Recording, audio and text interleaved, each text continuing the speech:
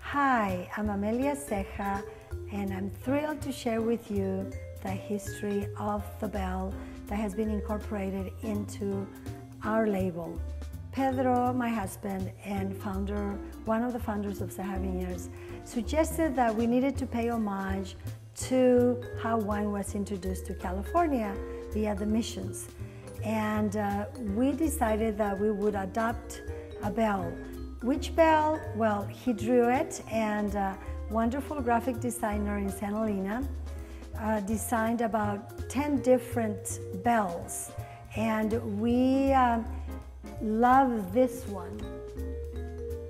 And Judy Undercuffler, our label designer, incorporated it into our label. And it's quite meaningful. So I contacted South Bay Bronze. This is 7 years ago. And I made a phone call, and Gil Hernandez answered the phone.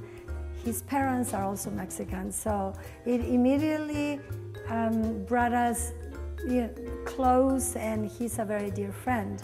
So South Bay Bronze was founded in 1846 during the gold rush.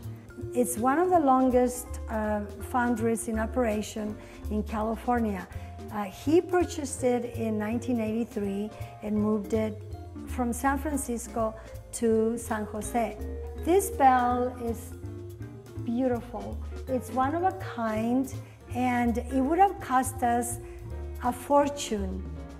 However, he used very ancient methods of first doing a model, a wooden model, and then casting numerous bells, so that now Ceja Vineyards owns 4 bells. But this is the very, very first one, and he called this the Chardonnay bell, and it's the one that is not missing any of the little details that some of the other ones are.